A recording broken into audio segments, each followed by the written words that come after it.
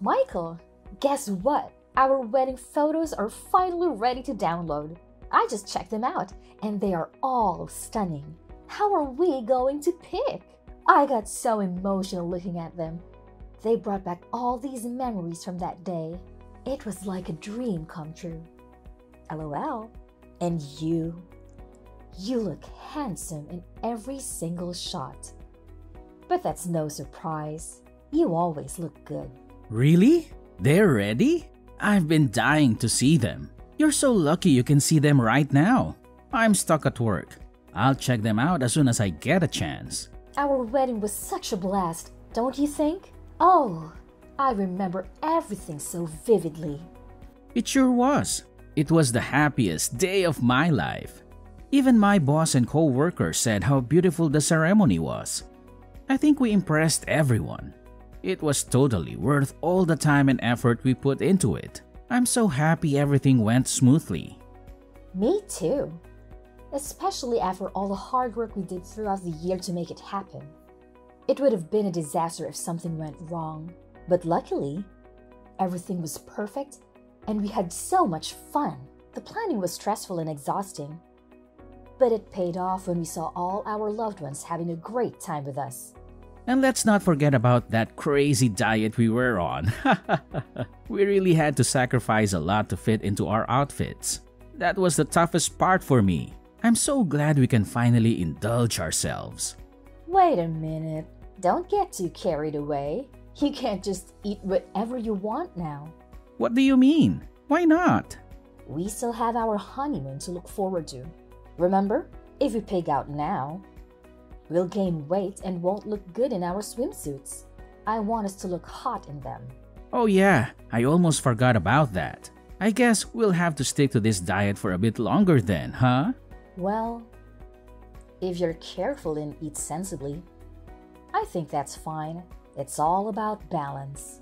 You're right. I'll do that. But honestly, I can't live without alcohol anymore. It's been too long. I definitely want to drink as much as I want when we go on our trip. And besides, we're going overseas for the first time. I want to try all the local food and drinks there. It's a once-in-a-lifetime opportunity for us. Speaking of which, where are you taking me for our honeymoon? You did pick a place by the ocean, right? Of course I did. I want somewhere on the Mediterranean Sea. A country on the Mediterranean Sea. How about Spain? I don't know much about foreign countries, but is Spain a good place to go? Absolutely. It has a lot of World Heritage sites and some amazing resorts. Spain is awesome. And the food? It's delicious. Surprisingly, it goes well with American palates too. So, there's not much we won't like. Really? Then that's perfect. We'll get to taste a lot of new dishes. Exactly. But remember, in moderation. Anyway, I really want to stay in Spain for at least a week. I think I can swing that if I time it with the holidays at work. I think I'll have the most days off in July. That might work out well. If it's around then, I won't have too much trouble getting some days off.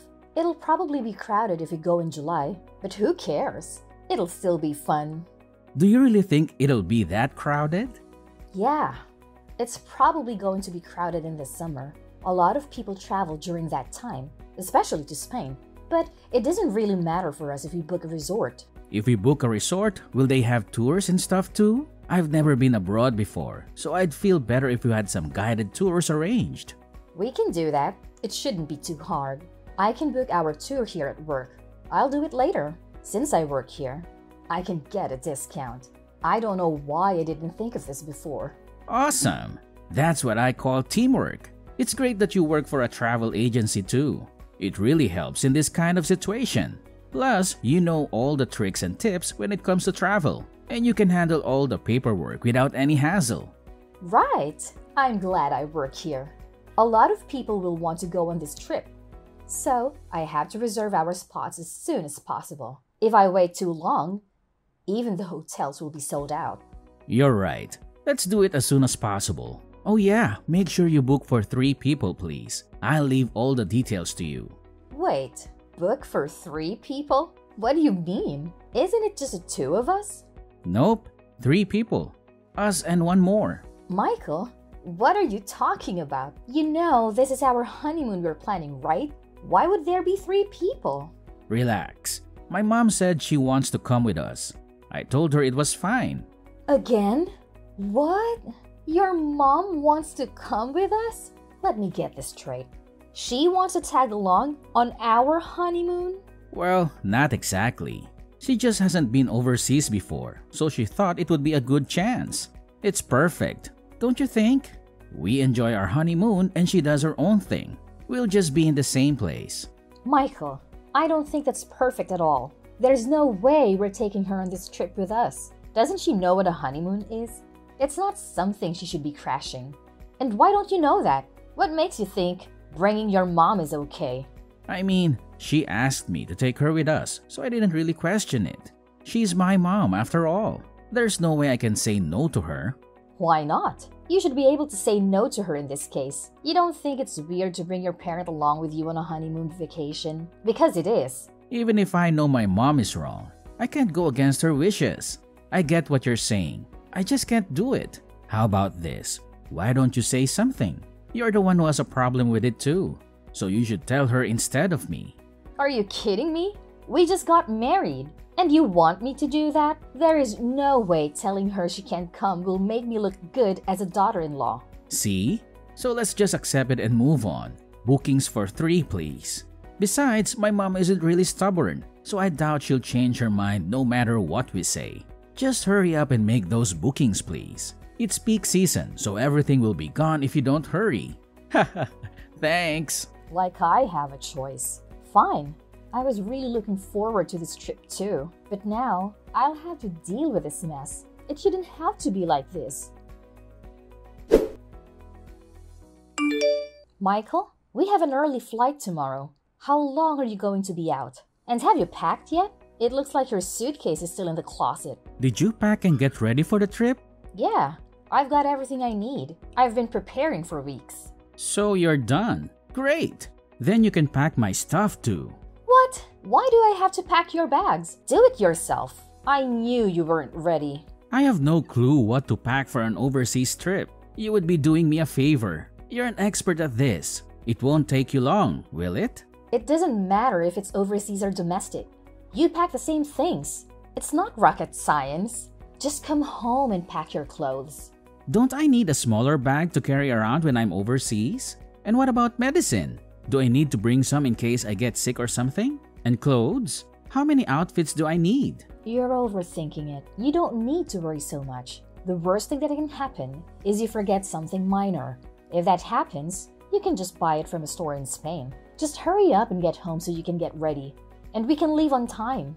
Don't say that. You don't get it because you're used to traveling and packing is easy for you. Why don't you just help me out a little? I did all the paperwork in booking for this trip, didn't I? The least you can do is pack your own bags. Why do you want to start a fight the day before our trip? I didn't do anything. You're the one who's getting angry. That's because you're making me do all the extra work for you. At this point, it would be easier for me to just go on this trip by myself. Where are you anyway? I'm at my family's house. I came to check on my mom. For what? Aren't you going to see her tomorrow? You're wasting time. She called me over. She wanted me to help her pack for the trip tomorrow.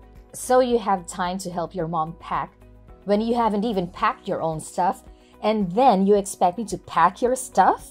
You know, my mom isn't in good health. She can barely lift her bags. I'd feel terrible not helping her right now. Besides, I'm just going to pack whatever she tells me, so it won't take long. Are you being a mama's boy? No, I'm not. This is normal. Plus, I can't say no to her when she asks me for help. I know your mom can be intimidating sometimes, but you need to stand up for yourself and just stop blaming everything on her. I'm sick of this. Just get home and pack your bags. Stop doing whatever you want and make me do everything for you. Okay. I'll be home soon. Just one thing. What now? Can we use the same phone charger overseas that we use here? No. You can't use the same one overseas. The outlets are different, so it won't fit the wall. Then how am I supposed to charge my phone? I have an adapter, and we'll bring it with us, so don't worry about it. Wait, what about the internet? Are you saying that I won't be able to use the internet either? Calm down. You can use the internet there. I'm going to rent a pocket Wi-Fi, so again, don't worry about it. Oh, that's a relief. Oh yeah, I heard there's a lot of pickpockets overseas too. Is that true? Would it be better for me to leave my backpack in the hotel when we walk around? Or should I just not take it at all? What should I take with me? That was way more than one question, Michael. I'm sorry, but when I worry about one thing, more and more come to mind. I just can't help it. How about you put in some effort and research it yourself? If you do that, I'm sure the answers will come up. Well, yeah, but it's easier to ask you. And my mom keeps asking questions too. You already know the answers, so just tell me. Are you seriously blaming your mom again? Give me a break. You've done nothing at all to prepare for this trip. I've done everything. Honest to God, I'm tired of this. Do not ask me to do anything else for you for this entire trip. All I did was ask a few simple questions. No need for you to get so upset. Please, just calm down. Michael, where are you? Answer me already. You should have landed in Spain hours ago. Yeah, we did. Sorry, I was too tired to text you back. Flying for 15 hours is no joke. Don't give me that. You owe me an explanation. Why did you ditch me at the airport? It wasn't my fault. You went to the bathroom right before boarding time, and you didn't come out until the plane was gone. And you didn't think to wait for me? Or at least leave my ticket behind? Or maybe you wanted me to miss the flight on purpose? Of course not. Why would I do that? I love you, Delaney. You know that. Do I? Because you sure don't act like it. You and your mom did something to me, didn't you? What are you talking about? Don't play dumb with me. There's no way I would get sick like that out of the blue. I always take care of myself before flying. And you want me to believe that you and your mom had nothing to do with my stomach cramps? And how could you leave your own wife behind when she was in pain? Well, it would have been a waste of money if we missed the flight. We paid a lot for those tickets. So that's what matters to you? Money? Not me? Not our marriage? You planned this whole thing, didn't you? You made me sick so I couldn't go with you. Admit it! Fine. You're right. I wanted you to stay home in New York. How could you do this to me? Remember the coffee I made for you this morning? I put some laxatives in it, but only a little bit. My mom gave them to me. She said they were harmless. Are you kidding me? You drugged me? You tricked me into drinking that? I had no choice. My mom said she wanted this trip to be just for us, and that you would ruin our fun. So you chose your mom over me? You listened to her instead of me? Your wife? Trust me, you wouldn't have enjoyed yourself anyway. My mom would have made sure of that. She would have ignored you and made you feel lonely. It's better for you to stay home. I did you a favor by leaving you there. You'll have more fun than if you came with us. How can you say that? How can you act like you did nothing wrong? You know how much this trip meant to me, how much I worked for it, how much I wanted to see Spain with you. I know, and I'm sorry for that. Sorry doesn't cut it, Michael. You betrayed me. You hurt me.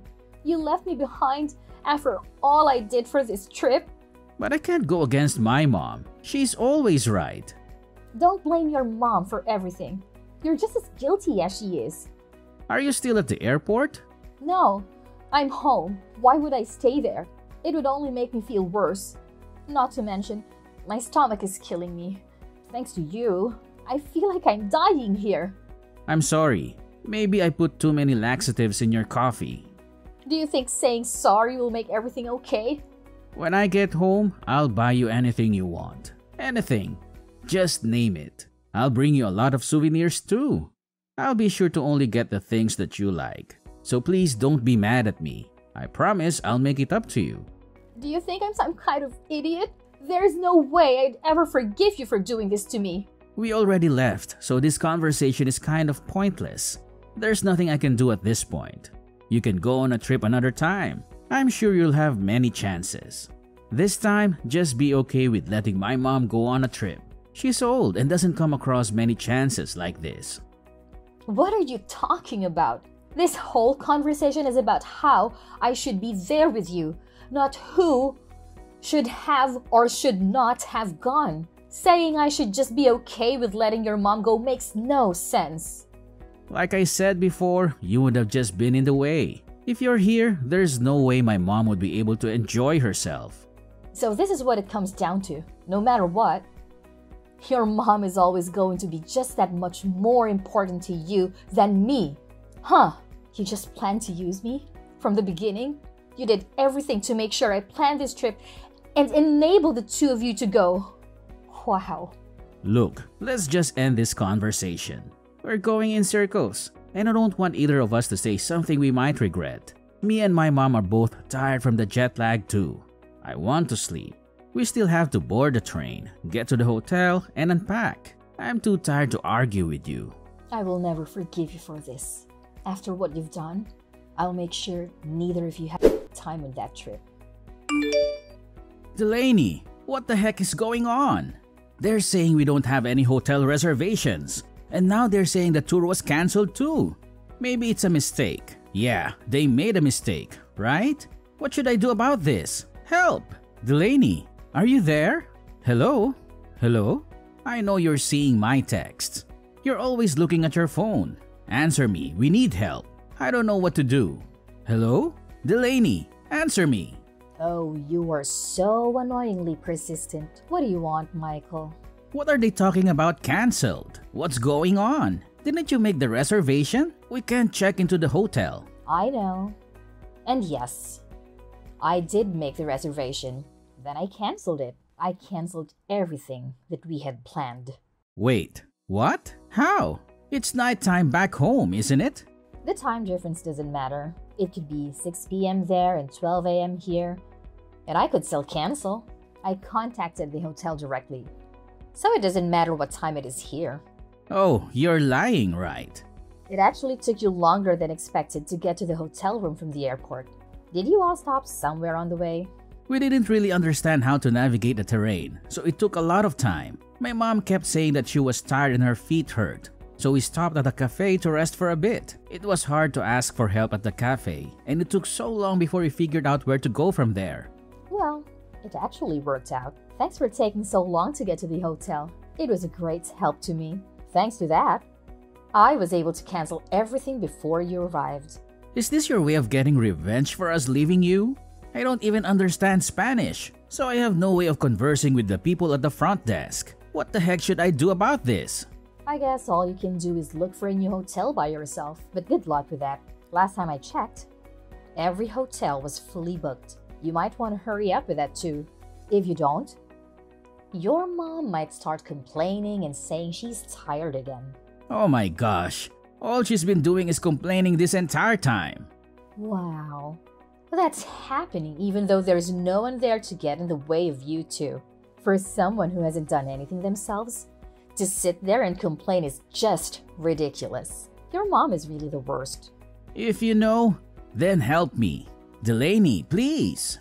Why should I have to help you? Why don't you get your head on straight and figure out what to do about it yourself? All the two of you do is leave everything to everyone else to figure it out for you. You never do anything yourselves. Why are you suddenly being so harsh? I'll do anything. Just help already. You'll do anything for me? There's nothing I want you to do for me, Michael. Plus, how would you do anything for me? We've already broken up. I have no need for that. What do you mean by broken up? Obviously, I'm telling you that I'm divorcing you. I'll prepare all the paperwork, so don't worry. I'll also be moved out before you get back. So don't worry about that either. We won't have to see each other. Hold on a second. You're moving out? Where are you going to? I'll just go to my family's house for now. I called my parents as soon as you left me by myself. Looking like an idiot in that airport. My dad came all the way to the airport to pick me up. He was pissed, and my mom was too. They said they're going to get a lawyer and everything else I need ready for this divorce, so you better prepare yourself. Wait, so you're at your family's house right now? Yep, I am. When I wake up in the morning, I'll be going by the house with my parents to get all of my things. I extended the time until you'd be back, so I'll make sure I get everything done slowly and carefully. You're saying you're even preparing a lawyer? So what exactly are you planning to do? I'm making sure You pay me back for the flight, the cancellation fee, and the reparations. I was stuck in the airport for hours because of the coffee you made me drink. I couldn't move at all. That literally is the same as you causing me incidental injury. If that's the case, you put us in a bad position too. You canceled our reservations even though you knew. I have no experience traveling abroad. Now we don't have anywhere to stay. Maybe we'll just sleep outside. Maybe we'll get lucky and not freeze to death. Are you serious? You do know it's not safe enough to do that, right? Would you do that here in New York? You can't go to sleep outside. But there's a chance you might be robbed or worse. Some of your things may be gone when you wake up. Robbed? Are you serious? I thought it was safer here. Yeah, it might be a little safer. But the risk is just about the same as if you were back here. There are definitely worse countries you could have gone to. Nevertheless, it's still pretty dangerous there. So I shouldn't sleep outside? Isn't that obvious from everything I just said? It's dangerous enough just walking outside alone at night. I can't even imagine how bad it would be to sleep out there. So I really shouldn't sleep outside then? I have literally been saying that the whole time. How many times do you want me to repeat myself? I have a good idea. If a mugger does show up, why don't you use your mom as a shield? Your mom is pretty scary. So the guy might actually run away. There is no way in hell I could do that. Wow, so your mom really is useless. But I guess that's where you get it from. You're both pretty useless. Look, I understand you're angry. I get it. It took me a while to realize, but what I did was messed up. I'm really sorry, Delaney. I'm sorry. Do you think an apology is going to save you? If you want to sleep outside, please be my guest. To be honest, I could care less about what happens to you at this point. I just want my money. Delaney, please don't say that. I'm begging you. So please just help me. I am not nice enough to help a random person. Figure that out yourself. Enjoy the remaining 6 days you have in Spain. I'm so happy I could help you and your mom create this wonderful memory together.